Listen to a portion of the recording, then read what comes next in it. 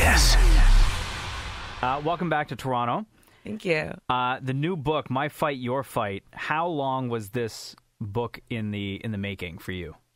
About a year. Yeah. So actually every single picture in the book is the training camps that I was going through while it was being written. So any of those pictures, I could have been telling that story that day that the picture was taken. Right. Was this your idea, or did somebody come to you and say, listen, we want to do a book based on your life, based on your story? Well, I've always wanted to do a book, like when the struggle was real. That was like my pep talk to myself. If it was a really terrible day, I would just tell myself, like, this is just the part of the book where everything sucks, because no one wants to read a book about sunshine lollipops, you know. It just has to be like that to be an interesting story.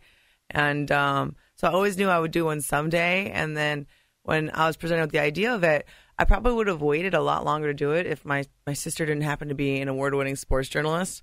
And I just really wanted to do something with her. And we're actually a lot closer after the whole process. Yeah. And I'm really happy I did it, because if I did wait till the end, so much would have happened that it would have been the longest book that ever had. Like, it has to be done in installments, because I feel like I'm living 8 lives. The thing with fighters, whether great fighters, whether it be yourself or even like Ali or Tyson or everything else, when you find out people who are usually amazing at what they do when it comes to fighting usually come with a long list of larger fights they've had in their life to get to that point. Yeah, I mean, the urge to fight, that desire, it's like something that it doesn't come out of nowhere. It comes from something. And I don't know, everyone has their own unique story. Like, easy paths makes kind of boring people, and the highest tier fighters are always very interesting. Was it tough for you to kind of, because when you are writing a book about your life, you really have to delve into your life. And there are some things that I didn't know about you that I read in this book, stuff about your dad.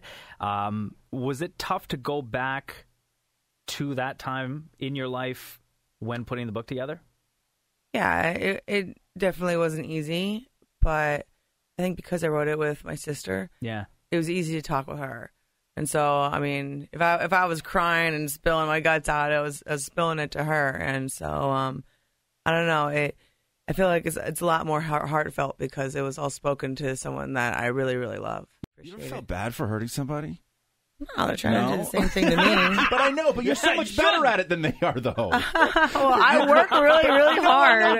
But when you are so much better at beating somebody up than the other person, have you ever felt bad being like, oh man, that person, they did not stand a chance and I really hurt that girl? No, it's not a vegetable in front of me. I mean, I thought Sarah McMahon, and she's an Olympic silver medalist that undefeated, was crushing everybody. And then, no one's easy until after you beat them. But everyone thought, oh, she's going to be the one. She's going to be the one to beat her, because it's 2 Olympians. Yeah. And just because it might look easy to you, that just means it was done right. Right. And you even see it in the Entourage trailer where guys, it's almost a sexual thing where they want you to beat them up a little bit, right? Is that what the impression you got from the trailer? Please. I'm the first person that told you that. No. Okay. No, you're not. No, you're not. Some people are into it, you know. Some people aren't. I don't know. I want to know what you listen to before you step into the octagon. What do you have on your iPod? What's on your playlist that gets you like hype? You want me to be totally honest? Yeah, 100%. When I walk into my locker room for a fight, I lay down and go to sleep. It's complete silence in the locker room. Are you serious? I take a nap. I walk in there, I pass out. They wake me up. They're like, "Oh, stretch a little bit." Really? You're not listening to like DMX or like LL Cool J or?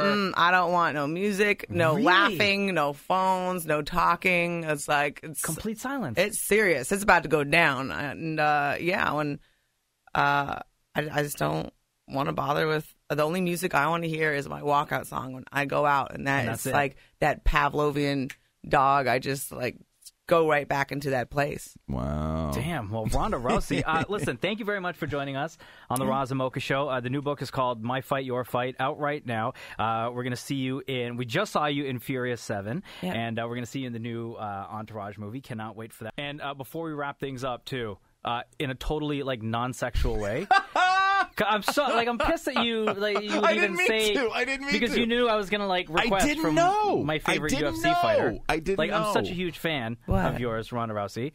It would be an honor. You want to get armbarred? Yeah, I knew it. I could tell by your tone. Come here. You're the best. You are the best. I got so heels on, you. though. You are so fantastic. But not I don't want don't break my arm. Do you want the full on the ground armbar? Or do you want a wakikatame kind of simple one? What is a wakatame? Wakikatame is an illegal armbar in judo because do that one. do the one that's illegal. Okay. Well, the reason why it's legal because you have to give the person a chance to give up, and in a wakikatame you break their arm as you're throwing them. There's do a that chance one. to Do give that up. one. Oh my God. Let me watch your knees for 1 second. I'm going to put this down. Okay. Watch your knees for 1 second. I'll just show you what it is. I'm not actually going to break your arm. But in the book, when I'm fighting the one chick in the world championship semifinals, the thing she broke my arm with was the wakikatame. Or dislocated it. Okay, go ahead. So now I've actually been caught with this one. Mocha, Ronda, Ronda, Mocha. Now go ahead. Are you ready? Yeah. Okay. So the wakikatame, you get one of the arms here. Yep. And I'm just going to throw all of my body weight around this way and pulling your arm across my body. So Okay. Oh my it goodness. Go past 180 degrees. Okay, Right. hold on. And so if I pull this across, I throw all my weight this way. Oh! No, it's okay. It's okay. Do it again. Are you sure? Yeah. There's no way to really do it slow. So you pull it across your body, and Yeah. all my body weight goes whoosh this way. And so it's really almost like a poorly designed joint. Okay. Where it's it doesn't take. I could literally break it with one finger if I wanted to. No, you can really. Oh yeah, you could. Wow, ladies and gentlemen, that is Ronda Rousey. Ronda Rousey just stuck one finger in Mocha's elbow, and he screamed. It's the beauty of physics. Also, that was very hot.